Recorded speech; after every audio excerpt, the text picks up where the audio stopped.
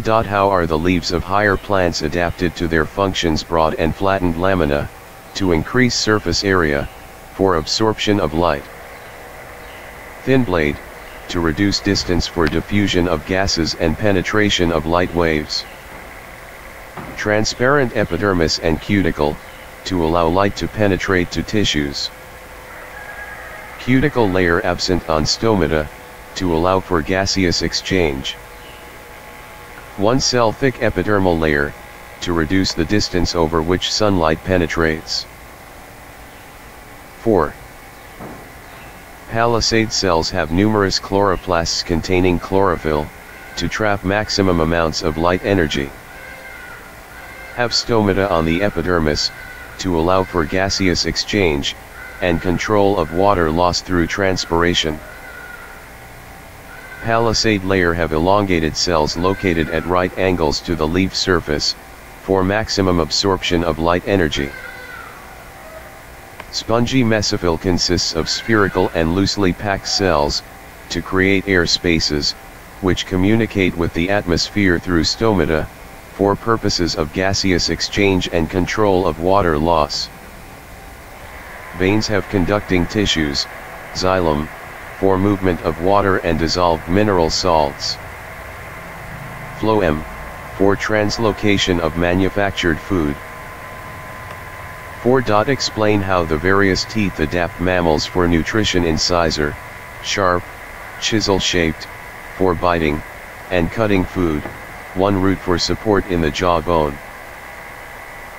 Canines, long, sharp, pointed, for holding prey, piercing, and tearing flesh from prey, single root, for support in the jawbone. Premolars, large wide, to increase surface area for grinding food, highly cusped, to increase surface area for grinding food, 2 roots, for firm support anchorage in the jawbone. Molars, large wide, to increase surface area for grinding food, highly cusped, to increase surface area for grinding food. 5.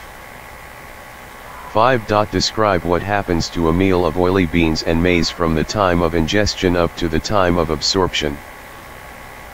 In the mouth. Starch in maize is digested by salivary amylase/ptyalin/diastase into maltose. Food is chewed and mixed by teeth and the tongue, rolled into boluses by peristalsis. It enters into the stomach via the cardiac sphincter. In the stomach.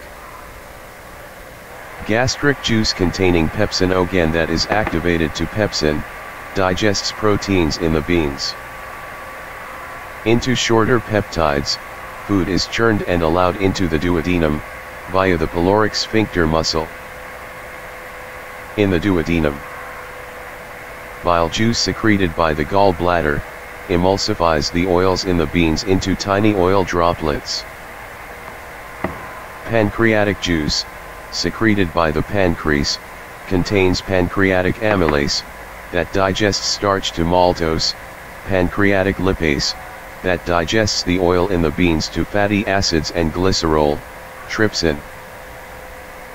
Digests proteins into shorter peptides. Food enters into the ileum, where succus entericus is secreted. It contains maltase enzyme, that digests the maltose into glucose, that is absorbed. Peptidase, digests peptides into amino acids. Lipase digests the remaining lipids, oil, into fatty acids and glycerol, which is absorbed through the lacteals of the villi.